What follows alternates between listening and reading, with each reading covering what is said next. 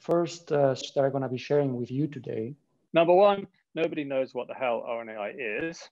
And number two, no one knows what the hell RNAi is.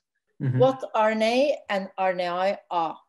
Most know the abbreviation RNA now, and they link it to DNA, COVID-19 vaccines, and possibly immunology.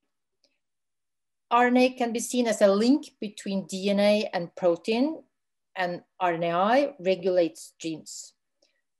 Metaphors can be a trainer teaching DNA to make proteins, or chefs training to make the right proteins. So the RNA world is that we are a sum of our cells, and the cells are a result of gene regulation. So we can say that DNA goes via RNA to protein, and genes can be regulated as on and off, but very often they are fine-tuned by RNAi. RNAi was first discovered in plants. It's used in food production and medicine. It can be seen as a security system, including protection against viruses, and it's a promising tool for plant protection and vaccine production. And this is linked to a good YouTube video showing the history behind RNAi discovery and how it can be explained. And here they explain it by monk-like creatures copying the DNA into RNA, and then the RNA is translated or cooked into proteins.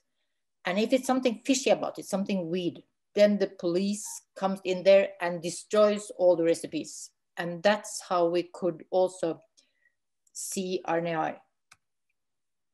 Food is culture, but agriculture solutions are also important to meet sustainability goals. And RNAi can help protect plants and thereby reduce chemical pesticide uses. And it can be a benefit to nature.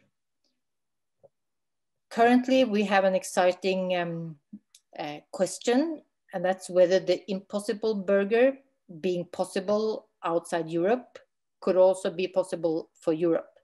It's currently being risk assessed by EFSA. It will then go on to the EU Commission, and it's up to them to decide whether the impossible is going to be possible or impossible in Europe.